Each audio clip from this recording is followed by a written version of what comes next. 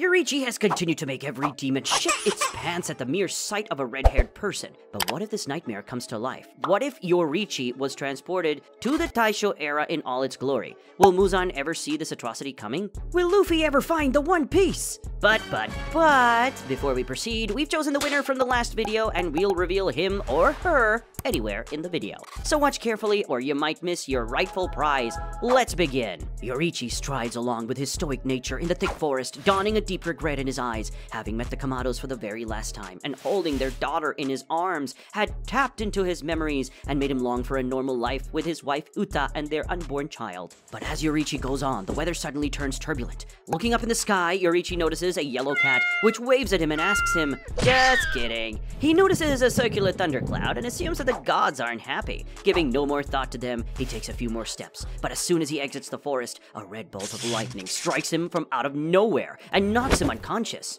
Yoriichi wakes up and realizes that he was unconscious throughout the day and had only regained consciousness in the night. He looks around, and a spine-chilling thought crawls up his psyche as he concludes that he was carried over to a new place by someone while he was knocked out. Suddenly, he overhears the deafening sound of trees falling nearby and wastes no time. He unsheaths his sword and rushes to the location. As soon as he arrives, he spots a wounded Sumiyoshi crawling on the ground, cornered by a white demon. With no hesitation, Yoriichi dashes towards the demon and cuts him into 1,000 pieces within the blink of an eye. He whips his sword and cleans the demon's blood and sheaths it while turning to see if Sumiyoshi is okay. However, as soon as he glances at his old friend's face, he's shocked. He realizes that the person he just saved was not Sumiyoshi, but rather a lookalike. That lookalike turns out to be none other than Tanjiro, the descendant of Sumiyoshi himself. Tanjiro rushes to untangle Nezuko and covers her up in order to protect her from the unknown man. Yoriichi once again grips his sword, but briefly spotting Tanjiro's Hanafuda earrings and the Demon Slayer uniform. Realizing that he's a member of the Corps, he questions Tanjiro about his connection with the demon.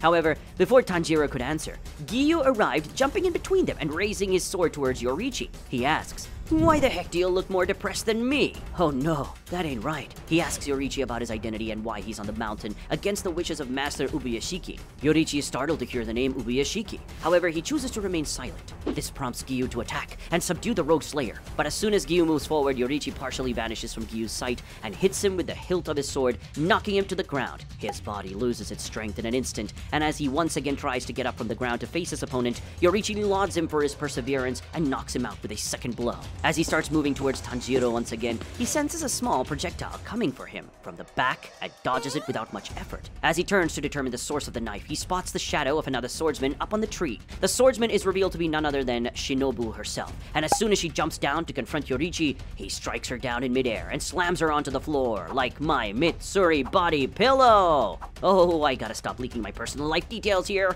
Anyways, as both the Hashiras get up and dash towards Yoriichi to attack him simultaneously, a Kasugai crow announces that all the survivors of Mount Natakumo have been summoned by the Oyakata-sama. Hearing this, everyone stops immediately and sheaths their swords as they follow the crow back to the base in utter silence. Yoriichi realizes the situation he's been thrown into, and as he reaches the headquarters, he bows before Kagaya as soon as he appears. The other Hashiras get confused. However, Yoriichi's aura makes them steer clear of him. Nonetheless, Obanai raises the question of Yoriichi's presence, and the other Hashiras chime in as well. Kagaya instructs everyone to stop and asks Yoriichi to rise. Kagaya greets him with a familiar tone and welcomes him to the future. Everyone is shocked upon hearing this. Yoriichi asks Kagaya the reason behind his familiarity, and he explains that he envisioned him through his foresight. However, he is still an anomaly in this world, and he cannot further predict what would happen to him. Kagaya introduces Yoriichi to the Hashiras as the man who developed the breathing techniques, and the first slayer to ever encounter Muzan. Everyone is flabbergasted, but Sanemi drives everyone's attention towards Tanjiro and Nezuko.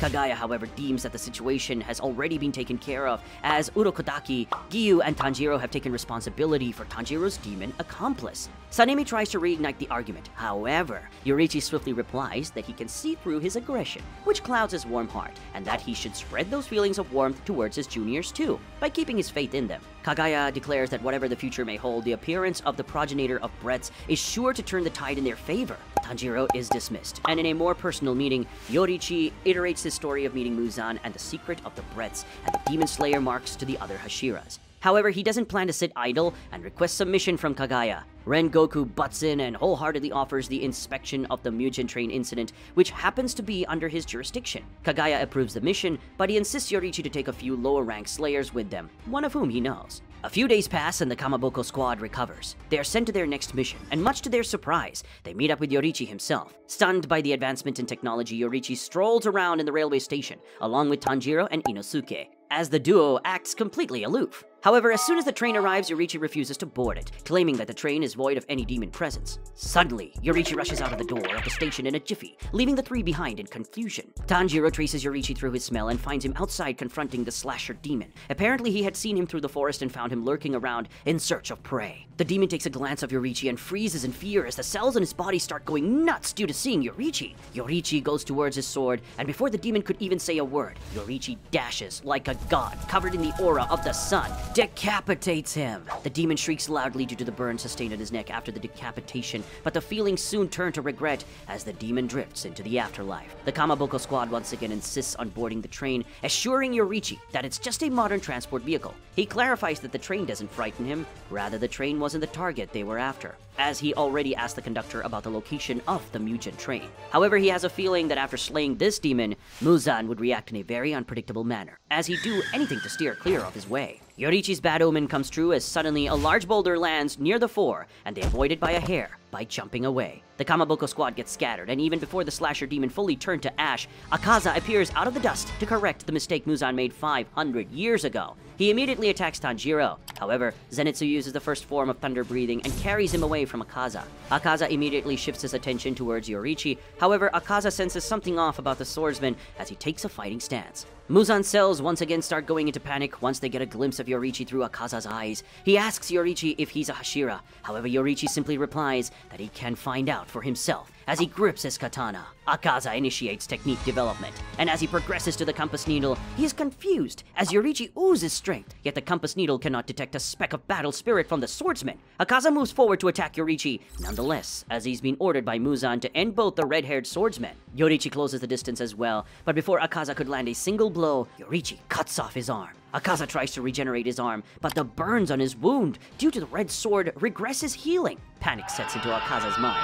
and in an effort to back off, he plants his feet on the ground and propels backwards. Yoriichi spots the haste in 𝐿𝐴𝐸's movement, and before he could move too far from him, he takes in a deep breath, and with tremendous speed, cuts off both his legs as well. 𝐿𝐴𝐸 tries to crawl away in desperation and exclaims, "What in the Saw movie series is this shit? I didn't sign up for this!" Just kidding. 𝐿𝐴𝐸 once again tries his best to regenerate his arms, and after putting all his strength in his legs with much effort, he's able to regenerate his legs. However, as soon as he plants his feet to get up on his leg, Yoriichi swiftly crosses over to his front and stares into his soul like a god of destruction. Even before a single thought of survival could cross 𝐿𝐴𝐸's mind, Yoriichi lops off his head. Tanjiro and the others watch in silence as Yoriichi displays his superior skills and almost toys around with 𝐿𝐴𝐸, the Upper Moon 3, while showing no signs of hatred or exertion. 𝐿𝐴𝐸's cut-off head rolls towards Tanjiro. Noticing the warmth in the boy's eyes, he reminded of a figure from his past, his master. 𝐿𝐴𝐸's head starts to disintegrate. However, Inosuke yells and warns Yoriichi to look behind him. Heeding the warning, Yoriichi turns behind and spots a headless 𝐿𝐴𝐸, taking the stance to unleash destructive death. With concern over encountering the first demon ever after Muzan, who doesn't die after a beheading, Yoriichi immediately combines all the forms of his breathing, and even before 𝐿𝐴𝐸 could unleash a single blow, he cuts his body into a million pieces, ending the enigma once and for all. Yoriichi sheaths his sword and rushes towards the Kamaboko squad to see if they're hurt. As Yoriichi helps Tanjiro up, Rengoku arrives at the spot following Shintaro, only to be humbled by learning what has occurred. Meanwhile, all of the demons are summoned to the Infinity Castle, where they witness a sight never seen before. The frown on Muzan's face was enough to send Kokushibo into a state of panic and confuse the other Upper Moons. Soon Muzan, with a stuttering voice and veins popping out of his head, announces that the Scarlet Swordsman he encountered centuries ago has reappeared, and that he cannot return to the surface until that threat is dealt with. Kokushibo rushes forward in a jiffy and unsheaths his voracious sword. He declares that destiny has provided him with an opportunity he thought impossible. He promises Muzan the head of his brother and instantly leaves the Infinity Castle. The other demons, shocked by Kokushibo's revelation, look towards Muzan. However, tired of explaining and reliving the horrifying memories, Muzan stares at the other demons, and through his cells in them, makes them go through the same hopelessness he once felt against Yoriichi. All the demons' stomachs begin to hurl, and they get terrified, to such an extent that even the cold-blooded Doma displays traces of fear within his colorful eyes. The lights in the Infinity Castle shut down, as Muzan withdraws into one of its crevices, and Nakime transports everyone back. Doma in his mansion is ecstatic, as for the first time in 2 centuries, he's felt a tiny shred of emotion. He vows to find and battle Yoriichi before 𝐂𝐫𝐶 can lay his hands on him. Thus he sets a foolish yet clever plan into action. Doma travels to a nearby town and starts slaughtering people right before everyone's eyes, against the wishes of Muzan using a makeshift ice sword. His plan works as a demon slayer spots him and dashes down to kill him. Doma plays with the slayer for a while, however as soon as the sun nears the horizon, he cuts down both arms of the demon slayer and escapes, taunting him to bring in the scarlet blade for him to devour. The message successfully reaches the headquarters through the Kasugai crows, and the situation is interpreted as an act of aggression against Yoriichi by Kagaya. Kagaya summons Yoriichi and informs him about the incident. Yoriichi, with a concerned look on his face and the partial information from the slayer that encountered the demon, derives that the demon is none other than Zoro, the king of hell himself. Bad joke, I know. Anyway, Yoriichi concludes that the demon who uses a sword could only be his brother, Michikatsu, who defected from the demon slayers 500 years ago and killed the then leader. Kagaya, with his saintly demeanor, promises Yoriichi that he wouldn't have to face the challenge himself, as it's definitely a trap, and that the other Hashira could work their way around it. However, Yoriichi gets on his feet and declares that he'll face the challenge himself, claiming that he has something that is sure to draw out Muzan and end his murderous crusade. However, Yoriichi seeks permission to take Tanjiro with him, as he has grown insanely stronger under his guidance, and has become the second known user of the Sun Breath in history. After several days of travel, Yoriichi and Tanjiro reach the designated village, only to find it completely abandoned and frozen in ice. Suddenly, freezing winds cover the landscape, and Doma appears from within a house. Tanjiro and Yoriichi clench their swords, unsheathing them. However, Doma immediately conjures up a clone and sets it after Tanjiro so that he can face Yoriichi alone. Tanjiro is taken aback. However, Yoriichi pays no attention to it and states that the demon has dug his own grave by showing up after so long. Yoriichi stares right into Doma's eyes and asks if Muzan's listening. He proclaims that he has the blue spider lily he's been looking for all these years and flaunts it right before his eyes. Doma gets confused, but before he could realize what has happened, Yoriichi dashes towards the front and beheads Doma in mere seconds. As soon as Doma's head falls onto the floor, in a wild turn of events, 𝐂𝐫𝐶 is revealed to have been standing right behind him, barely managing to dodge the attack Yoriichi set off. The ice clone fighting Tanjiro withers away, and Yoriichi commands him to stand out of the bout. 𝐂𝐫𝐶 unsheaths his flesh-ridden katana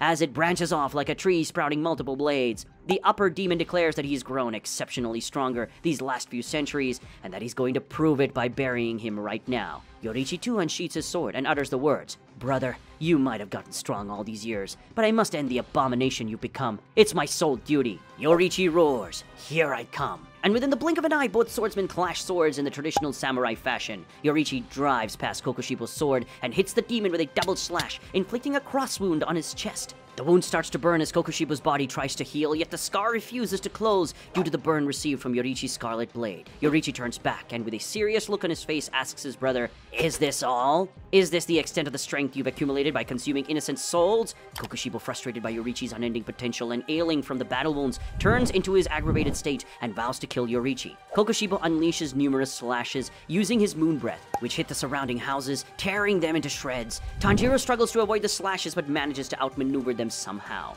𝐂𝐫𝐶, angered to his limit, spots Tanjiro struggling and decides to finish off the brat first. Yoriichi realizes 𝐂𝐫𝐶's intentions, and even before he could turn to face Tanjiro, he dashes towards him. 𝐂𝐫𝐶 tenses up all his muscles, which confuses Yoriichi. Yoriichi swings his sword with the usual flair. However, for the first time in the history of mankind, 𝐂𝐫𝐶 accomplishes the feat of avoiding Yoriichi's sword. 𝐂𝐫𝐶 takes a few steps back and clenches his sword tightly. Suddenly, the branches of his sword burst out in a frenzy and directly head towards Yoriichi. Yoriichi manages to avoid all of the blows. However, as he deflects them all, 𝐂𝐫𝐶 bursts into a maniacal laughter. A frown climbs up Yoriichi's face as he notices that one of the blades he avoided directly hit Tanjiro. Yoriichi calms down his nerves and, gathering all his strength, swings his blade towards 𝐂𝐫𝐶. He cuts 𝐂𝐫𝐶's torso off of his body as he hits the ground. Yoriichi turns to look for Tanjiro, but his jaw drops to the floor upon witnessing the scene. Once again, he's brought face to face with the Demon King himself as he stands behind an injured Tanjiro. Muzan raises his fist to finish off Tanjiro, proclaiming that not even he could keep him away from the blue spider lily. Yoriichi stomps his feet to move towards Muzan. However, 𝐂𝐫𝐶 grabs his foot.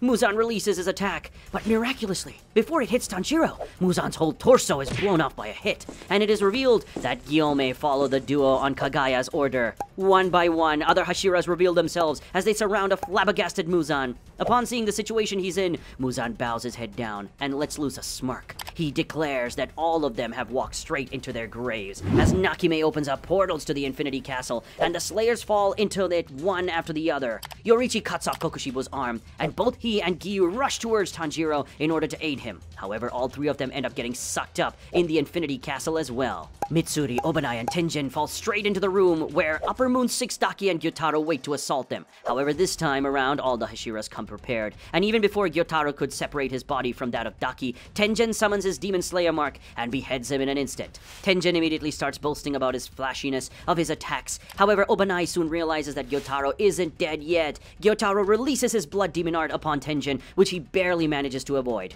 Obanai decodes that both of them need to be beheaded together in order for them to die, and instructs Mitsuri to provide an opening. While Tenjin avoids Gyotaro's attacks, he's suddenly pulled away by Mitsuri's sword and slammed into Daki. As soon as both of them hit the floor, Obanai swiftly beheads the siblings in a single strike. Gyome, Rengoku, and Shinobu land in another room where an old man begs for their forgiveness. As soon as Shinobu proceeds to check up on the old man, he bursts out and separates into his 4 forms, revealing that he is in fact the Upper Moon 4, Hantengu. Sekido unleashes lightning on the Slayers. However, Gyome soon overpowers the lightning and drives an attack towards Sekido. Even before Karaku and the others could join in on the fight, Gyome throws his flail towards Sekido and binds his neck. He pulls him towards himself and immediately severs his head. Rengoku, now free from the lightning, summons his Demon Slayer mark and takes on Aizetsu and Urogi alone. Overwhelming them with his fierce strikes, Shinobu tries to keep Karaku at bay, but she barely manages to avoid his air attacks. Soon, Shinobu summons her Demon Slayer mark as well and successfully impales Karaku with her Wisteria-ridden blade. Sekido realizes that the threat is too big for the 4 and ends up pulling all the other clones into him and transforming into Zohakuten.